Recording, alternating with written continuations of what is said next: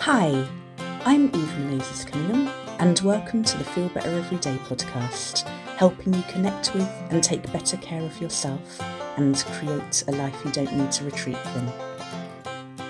Welcome to episode 16 of the Feel Better Everyday podcast. Today's guest is the delightful Dr. Dina Glouberman, author of The Joy of Burnout, ImageWork, and so many other gorgeous books. And she's talking about finding joy through burnout, image work, gratitude, and so much more. I'd love, as you listen, for you to think about your own experiences of burnout or near burnout and recovery. And I hope you enjoy the episode.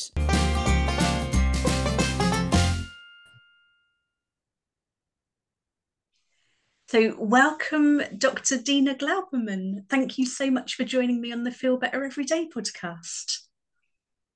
I'm really excited to be here. I think it's such a great idea, really.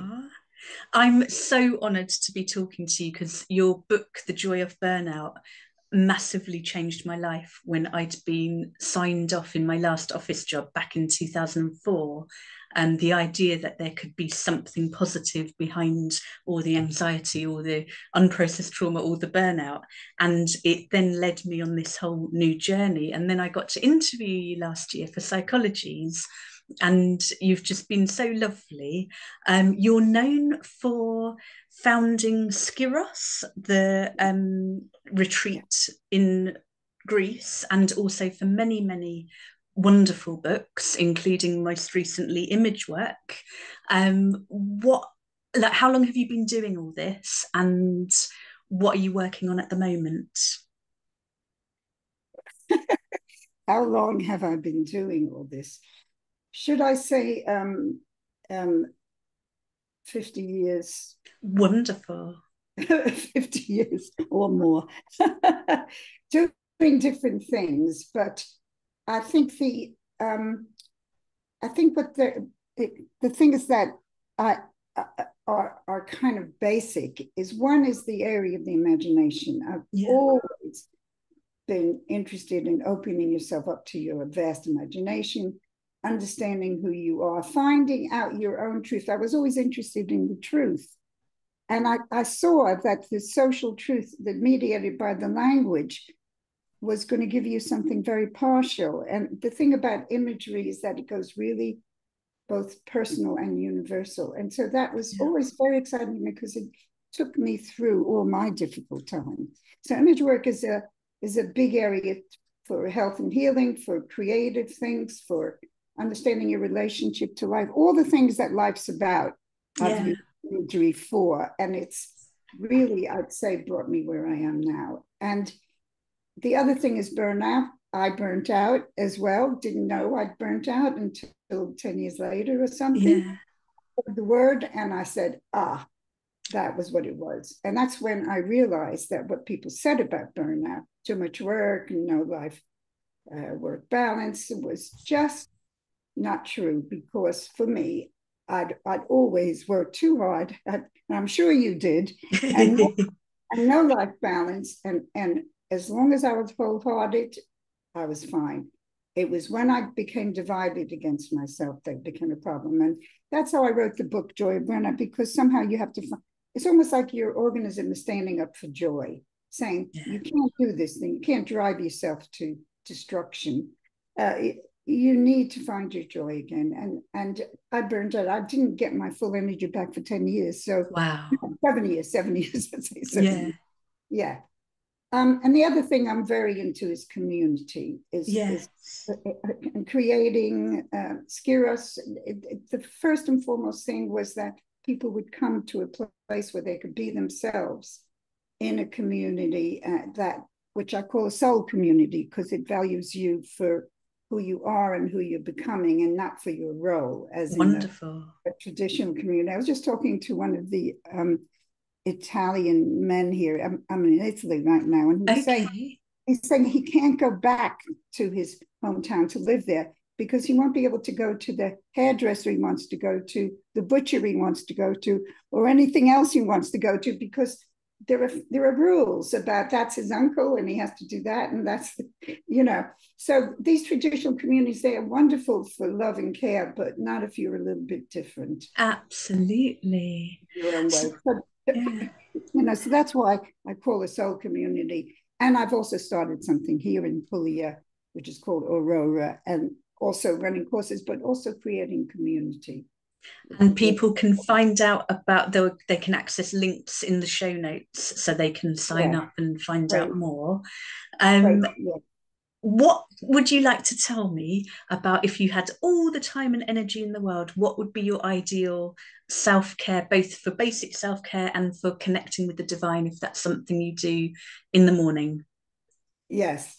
So that was quite an interesting question, So I do have this thing, which I'll tell you the ideal, I suppose, and then I'll tell you what I really do. So I do have this thing that I learned from the shamans, that before you get up in the morning, you say, thank you for my life. And I've started also saying, when I remember to do it, thank you for life, because I think my life is like my personal life, but thank you for life. Thank you for the bigger picture of life. Okay. Then I'm in the ideal, I jump out of bed, I take a shower. This is what I watch people do. They rush out and they take a shower, and then they're all, gotten rid of all the tiredness and everything. Then I would do my exercises after drinking only water. Hot or cold or room temperature? Just whatever's available. Yeah. And then I would do my meditation. And my meditation is not the normal breathing one, but it's one about aligning your mind, heart, and soul with your, your mind, emotion, and body with your soul, and then visioning the day and so on. It's a way of setting yourself up for the day. Then I would always walk to the cafe, and then that's ideal, real, and everything else. You have to go to the cafe, and then it's partly because I live on my own, and you go out and you meet the world, and there is some research that says that the people that you meet, that those connections, are more important than I've heard than diet and exercise, are more important than the partner at home. It's a really big deal to have that feeling of community around you, even people you hardly know, but you just say, good morning, how are you? So I do that. Also, the morning light's meant to be good for you. And then I would take a longer, brisker walk and have my Fitbit to check, blah, blah, blah. Then I'd come back to have my tea and my breakfast. Okay. And the basic principle, which I actually do really, is that you have to set yourself up to meet the day, and set yourself up to meet the day. And I learned this when I had small children, that if I got up and I hadn't done that for myself, then I'd feel pushed around by their needs and demands. But if I had found my little center and felt I knew who I was, because I had to remember that every morning, maybe everybody does, remember who I am. Once I was settled, then it worked. Then I could meet the kids with myself, instead of feeling like a victim of what they want. So that's the sort of ideal thing. Now, the real thing is, well, sometimes I say something positive and sometimes I forget. I sort of struggle out of bed. I don't know that I jump out of bed unless I've sort of laying there for too long and I realize I'm going to be late. I almost never take a shower. This is why this is my big ideal thing. I think is a really good thing to do. People always love it.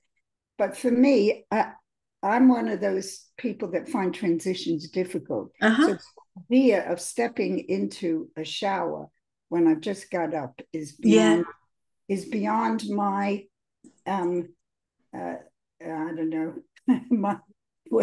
my ability to do. So I've only done it a few times when I really was had to do it and go somewhere.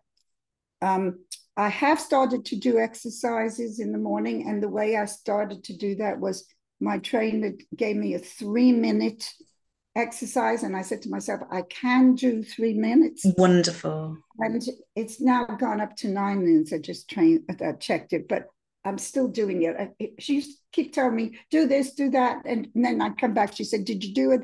And I'd look at her and we'd both laugh. And say, of course not. But now I do, and it does help. And then I do part of my meditation, not necessarily the whole thing. But the thing I always do is the thing that we talked about, and is the visioning of the day. And what that's about is I vision at the end of the day being happy. What am I happy about? Or what do I feel good about? And how did I get there?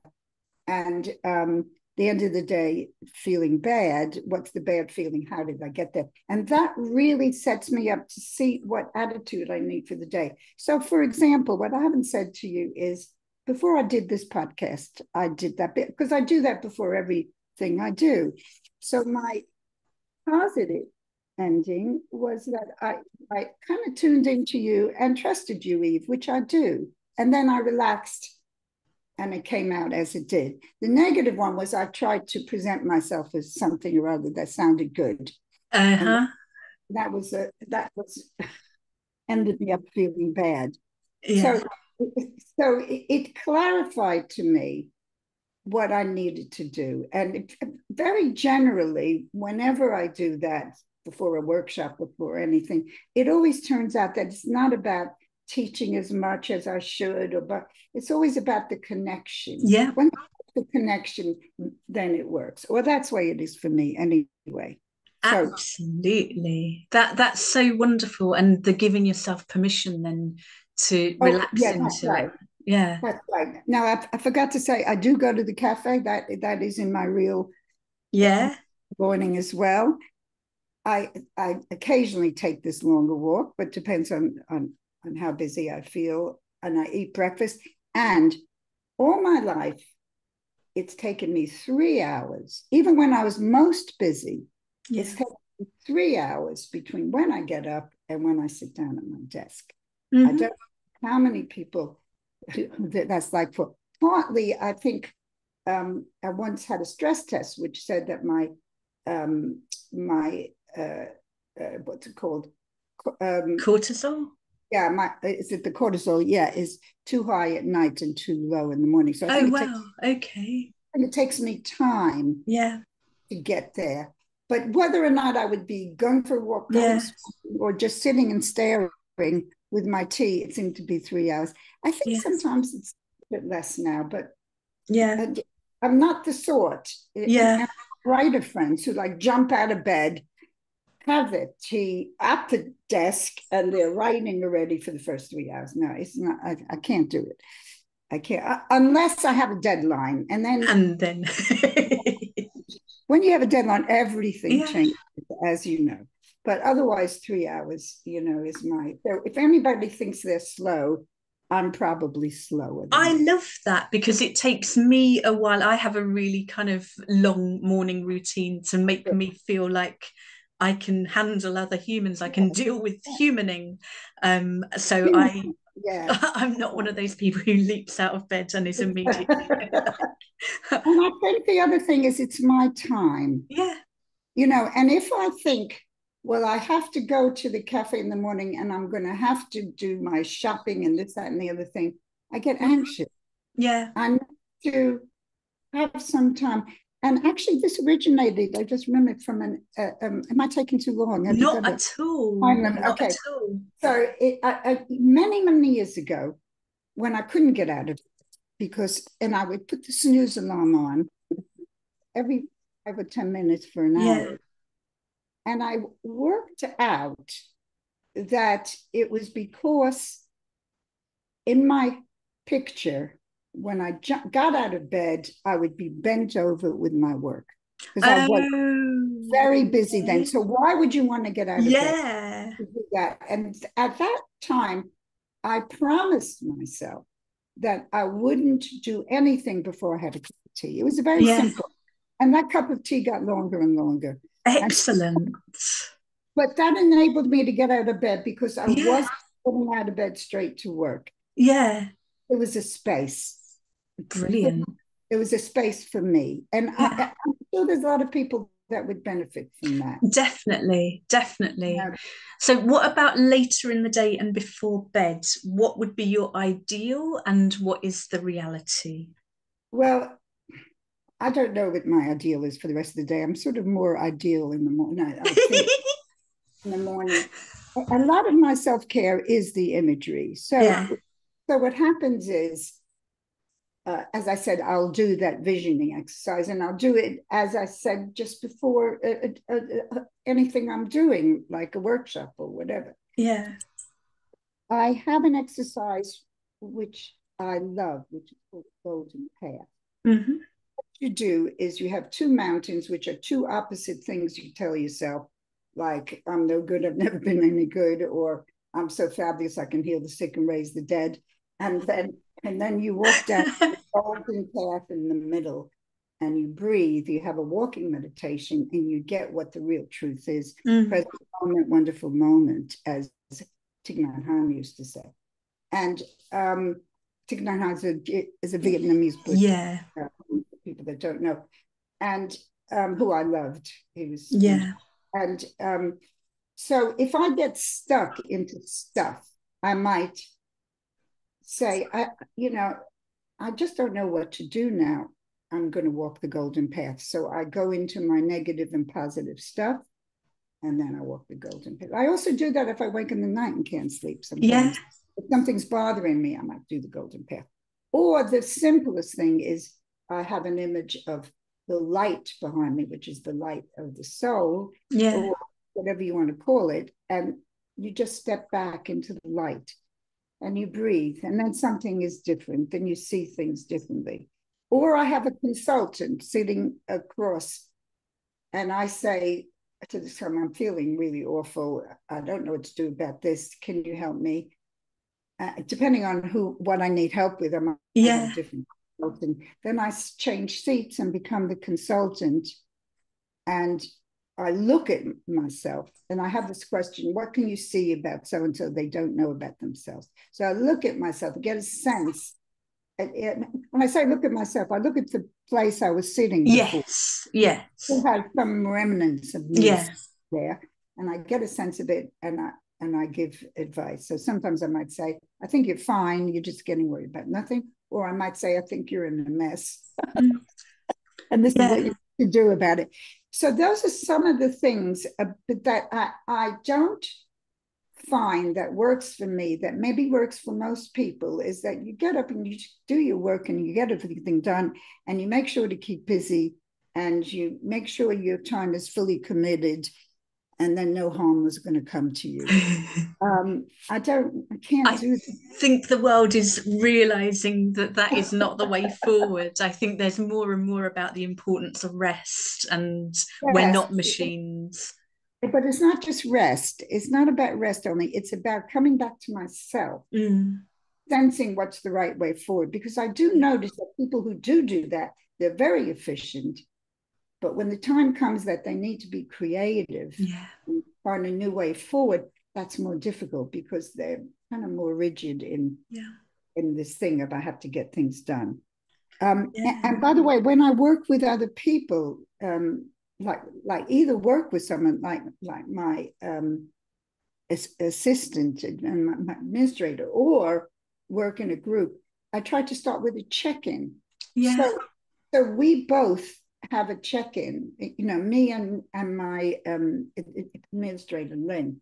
We always start off with a check-in, which begins, I invite you to throw away what's on top of your mind and see what comes up from heart and soul. And then I love that. Really wonderful, because you throw away all the blah, blah, blah, blah, blah. Yeah. And you really get in touch. We do that, and then we send each other love, and we do all that. And I think that is why we are still together after all these years, because, I'm not a thing. And I also, just like this weekend, I had a master class for my, for the diploma in ImageWork last year. And And I said, let's start with a check-in. And Yeah. it was so important that we did that. It took a long time, but we were together and people felt supported. And it turned out had some difficult stuff happening. And for us to go straight into what we were doing would have missed that. Yeah. And one of the women just like was inspiring because she had just been told by the consultant that she had a tumor and he didn't find a tumor it was. Yeah. And she said to him, in order for me to be able to work with you and trust you, I'd like you to get an image of this tumor. Of this tumor. So she asked him to do image work basically because that would connect her to him and she would trust him. And he did. Brilliant. And he gave her an image of the tumor, which she found a bit scary. But she felt connected to him. So that was so interesting. She couldn't just do the work of this is blah, blah, blah. She had to make a connection. Of course. And I think that is real self-care. You know, and my experience of meetings where you don't do that is everybody comes with their stuff. And if it's not good stuff, you've had a bad time or a bad time coming to work, it all flies all around the place. Yeah. You know, so that's really important to me. I love that because it's self-care in relation to the people that you're spending the day with. Yes. Yeah. And is there anything else, like kind of in terms of winding down, or anything else that you'd like to add about ideal and essential? Or okay, so I think you were asking about the night routine. Yeah. I was thinking about that I do try to finish working early, but that's probably because I'm hopeless at night. I just don't want to do it. You know, I'm done. And I do try to eat early and not to eat afterwards, sometimes extremely unsuccessfully. But I don't stay off the computer, as they say, stay off the screens, because I'm in Italy right now for 2 months and so on. The people that I'm close to, a lot of them are not here. Yeah. And connecting with people on Skype, more important than not having. Yeah. So I spend the time on the screen very often with other people, and that makes me feel part of the world of people that I care about and that care about me. So I think that's really important. Wonderful. So the sound just went, but you were saying about how you're on Skype with people, and that's more important to you. And it's more important to connect with people that I care about rather than to stay off the screens. Absolutely. You know, so I do that. And then when I go to bed, I tend to play a little audio of some kind, like a podcast or something, just briefly. I suppose it's the tradition of bedtime story. Something I never had those. I don't think my mother was an American. She came from Jerusalem, and I think the concept of reading to the child didn't cross her consciousness, but I think that thing of being able to listen, I don't, that's another thing I don't do as much as I would want to, is read. I used to read a lot more, and now I tend to kind of listen. And I'm sorry, I'd like to get back to reading more, actually. Okay, but I mean, they're different things, aren't they?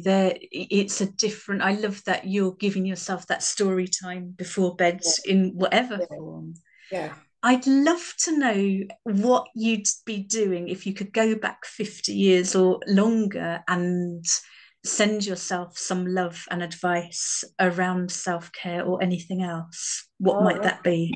Okay, that's a good one, because that's one of the things I do a lot in imagery, is go somewhere else and look back. Okay, so let me I'm going to have to do it. I'm going to really do it. I'm going to go back to when I was in my 20s. Oh, you know, so I'm looking at her and I'm saying, oh my God, you know, you're in a hurry, aren't you? And you always think you haven't got enough time and you're never going to accomplish what you're supposed to accomplish in life. And some of it is like really kind of great that you kind of lift your country, came to England, wanted to explore the world, but some of it is like, you know, you're anxious a lot, you're depressed a lot, you don't feel good about yourself a lot. And I guess I want to say, slow down. Yeah. I just want to say, slow down. It's all there for you. It's all there for you if you slow down. And if you slow down, all those things that are important will occur to you. But when you're speeding around the place, you're doing a lot, you're accomplishing a lot, and you will go on to accomplish a lot of things, write a lot of books, start a center, do a lot of things that make a difference in life to other people. But the pace is unforgiving of yourself. And if I could start all over again with you, I'd do it all slow motion. Amazing. Thank you so much. Where can people find you online? I'll have the information in the show notes, but what's your website? My website is dinaglouberman.com. Mm-hmm. And then find things about the center here, Aurora, about Skyros, about my books. Yep. About your courses. My courses. I'm starting a course with online events, Introduction to ImageWork in January. Really great course. And then I'm doing one training course here in Italy by the sea in May, and then one in October, which is a retreat. And the courses I haven't done this training in Italy yet, but the ones here, we turn away as many people as come, because once people come here, they never want to go. And we create community, and people say great Italian restaurants and drink coffee in great cafes, and the groups are great also. But if it wasn't here, I'm not sure I'd be that popular. So, I'm sure you would. You're brilliant. Thank you so much. I really appreciate this. Thank you so much. Okay. Thank you for listening to the Feel Better Everyday podcast. As you listened to Dr. Dina Glouberman, I wonder if you asked yourself about your own experiences with burnout or near burnout. And I'd love to hear from you around how it impacted your self-care, what you do to minimise, avoid, recover, prevent, however you deal with it. We live in such a busy world. It's really challenging sometimes, but there are always things you can do. And I'd love to know which of the things you've heard today appeal and that you might try. So please leave a comment or rate, review, share, all of the above. This episode, like all episodes so far, has been produced by me, your host, Eve Menezes-Cunningham. And I am very much also looking forward to sharing next week's episode with my good friend Kathy Bishop, who's a medical herbalist specialising in vaginal health.